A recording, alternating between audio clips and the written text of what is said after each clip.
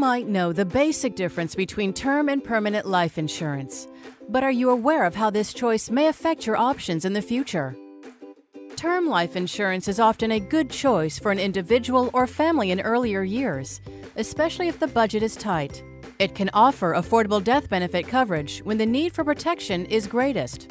Term insurance has an expiration date, however. If you buy a 10-year term policy and then, at the end of that 10-year term, realize that you still have a need for life insurance, you may not qualify for the same rate you did 10 years ago. If your policy is renewable, you may find that it's too expensive to do so on your budget. Permanent life insurance can be a great option to address these concerns. Perm policies are designed and priced to keep over a long period of time. Many products called universal life insurance even have a cash value feature. You might be able to use the potential cash value to pay premiums or to help with unexpected expenses. Be sure you carefully consider your needs and how they may evolve down the road, and discuss them with your life insurance agent.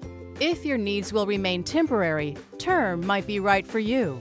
But if you think you might need long-term death benefit coverage and the flexibility that potential cash value can provide, consider a low-cost permanent solution like universal life insurance.